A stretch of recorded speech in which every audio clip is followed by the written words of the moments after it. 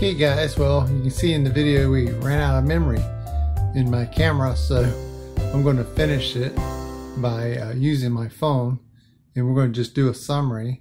This is actually the finished product.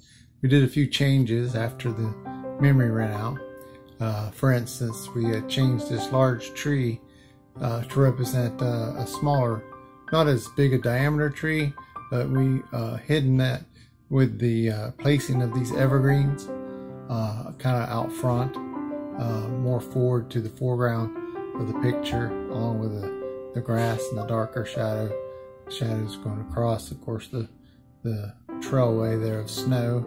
And you can see way back off in the distance, you see these trees and the growth in the distance, and the underbrush here at these locations right here.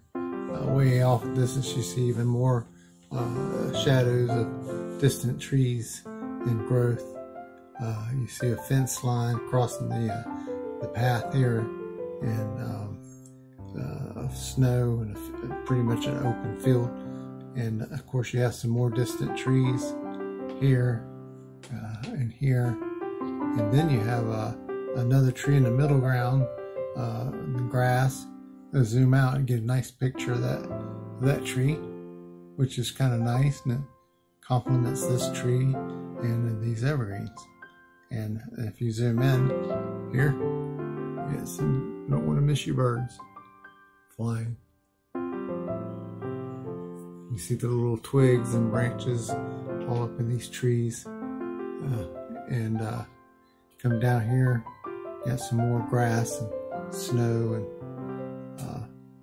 the brownness of the grass, of course, is because of the seasons. And then of course the evergreens is evergreens, so they're always going to have a dark shade of green to them, or lighter shade, depending on the whether it's a blue spruce or if it's just an evergreen. You're always going to have those colors even during winter.